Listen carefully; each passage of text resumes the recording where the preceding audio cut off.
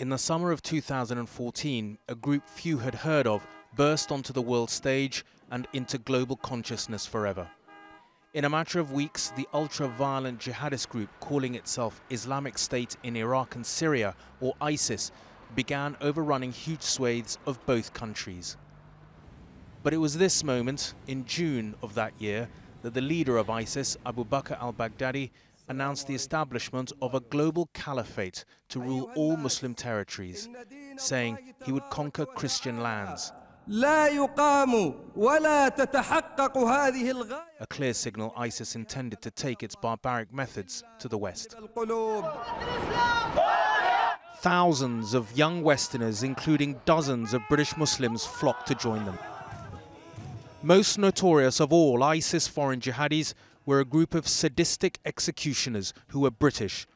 Known by their captors as the Beatles, they were led by Mohammed Emwazi. I'm back, Obama, and I'm back because of your arrogant foreign policy towards the Islamic State. He carried out the first sickening beheadings of Western hostages. In September 2014, British aid worker David Haines was murdered by ISIS, and a horrific video of his execution was released. The following month, another British aid worker, Alan Henning, was similarly murdered. Mohammed Emwazi was involved in both their deaths. He himself would later be killed in an Allied airstrike. ISIS established its so-called caliphate in the Syrian city of Raqqa, which it captured. The city became the symbol of its totalitarian and bloody rule. Pictures of life under ISIS in Raqqa were extremely rare, but from its headquarters, it took over huge swathes of Syria.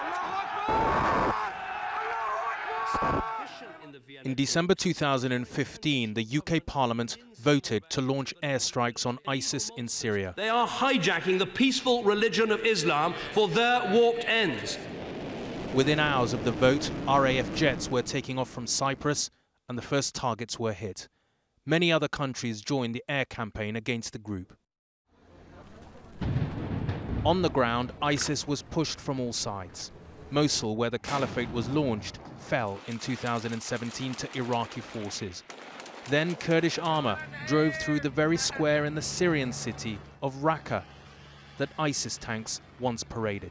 The caliphate, geographically at least, was crumbling. The desolate and bleak village of Baghouz in Syria is where ISIS made its last stand. The wives and children of the group's last and most extremist followers, including thousands of foreign fighters, giving themselves up. The immediate challenge is whether they should be allowed back to Britain and the other Western countries they left in order to join ISIS. Those that need to be put in prison should be returned to their countries of origin and put in prison, and those that we think can be de-radicalized need to be de-radicalized. Just leaving them there to fester, taking their passports away, all you're doing is planting the seeds of a very hardcore next generation.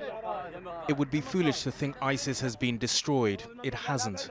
And in the West, those who follow its ideology and who carried out countless mass murders in its name, like the Bataclan nightclub in Paris and the Manchester Arena bombing, have not abandoned their allegiance to the group and its hateful ideals. Raghi Omar, ITV News.